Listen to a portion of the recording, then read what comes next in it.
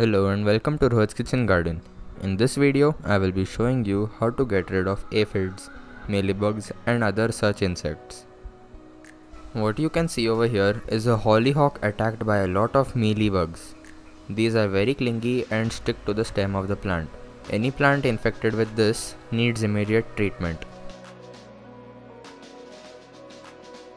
So I use about 5 ml of liquid soap in about 500 ml of water and spray it on the stem with enough force so that I can drop off the insects from the plant stem.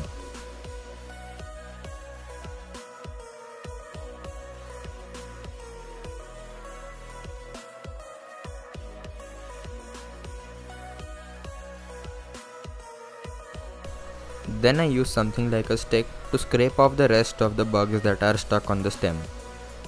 Be gentle with the stem and do not damage it.